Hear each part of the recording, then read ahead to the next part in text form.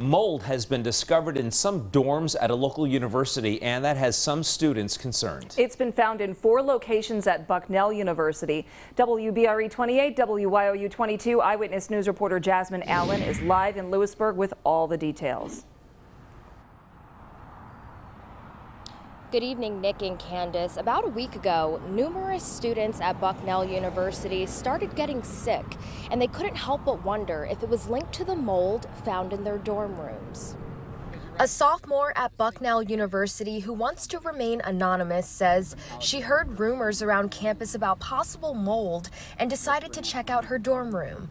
Eventually, I ended up finding it in my own closet, which was very interesting. I had to contact the housing department and have them come and see what was going on there. Later that day, they came to her room in the Affinity houses and found mold in the closet and on several items of clothing. The university had the area cleaned and treated.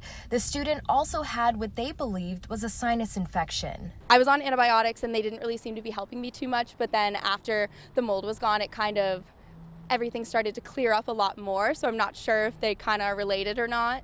Another student who lives in Hunt Hall also noticed mold on her bed's comforter and knows others who have become sick. A few girls who I live with have been pretty sick, and I know people were trying to make appointments at the health center, and it was pretty booked for the whole week, which is I don't know how much it's due to the mold, but I'm sure it's not helping. Bucknell University issued a statement. It reads in part, mold has been identified in Vetter Hall, Hunt Hall, Schwartz Hall, and one apartment on West Campus. The university has had the air tested by third-party certified industrial hygienists, and several areas have indicated elevated mold counts, but the mold is of the common non-toxic variety. There is no evidence of toxic black mold.